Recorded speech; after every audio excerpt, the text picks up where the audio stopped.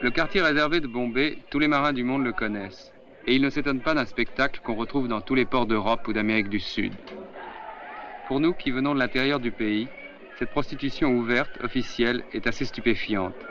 Partout ailleurs en Inde, la prostitution est secrète, invisible, comme une plaie honteuse qu'on cache soigneusement. Dans beaucoup de villes, elle est pratiquement inexistante.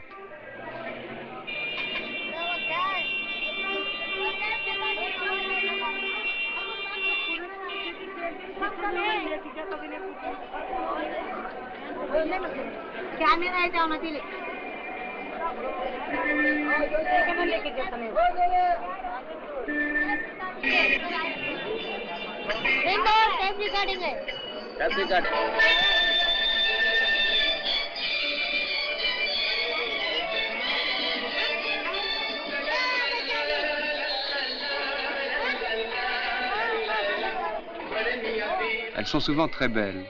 La plupart sont des paysannes télougous, venues d'Andhra Pradesh. Un vieil homme passe d'une chambre à l'autre. Il purifie les lieux avec de l'encens.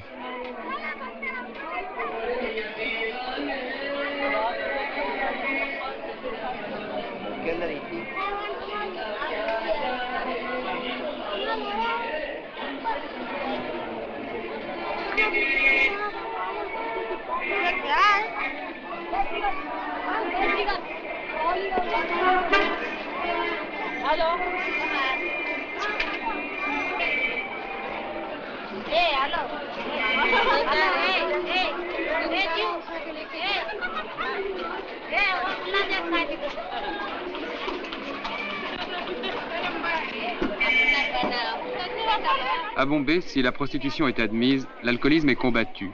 La prohibition est en vigueur, comme dans beaucoup d'États de l'Inde, pour des raisons plutôt religieuses que sociales.